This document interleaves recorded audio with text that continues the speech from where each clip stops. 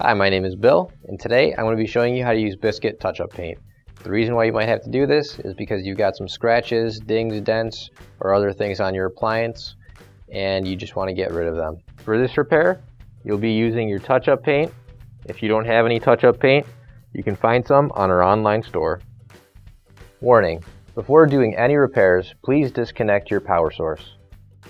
So this is the stove that we're going to be using for our demonstration. It's a Frigidaire.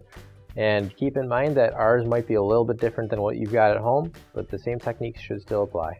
The first thing you want to do is make sure you turn your gas off. Alright, so with our touch-up paint, it's going to be a nice simple thing. We're using this nice black surface right here. We've got a little bit of the biscuit paint on this area right here, so you'll be able to see. We'll use our touch-up paint and it dries exactly how it comes out.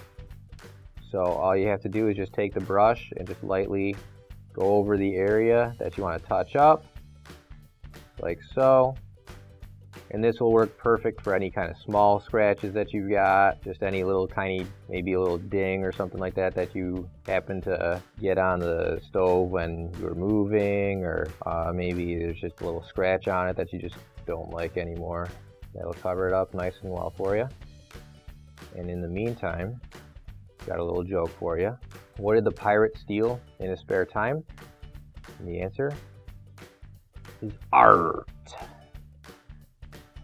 I know, it's a corny joke, but we're doing a little bit of art here. And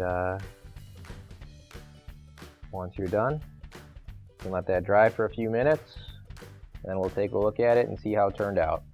So you can see right here, our nice little area that we've touched up versus the nice area which is all spray painted. It's all the same color. So make sure if you've got any scratches, dings, dents, anything like that on your stove that you want to cover up, and they're just little minor things, you grab some of our touch-up paint from our online store, and that's how you do it. And now we can turn our gas back on. Finally, don't forget to plug in your appliance.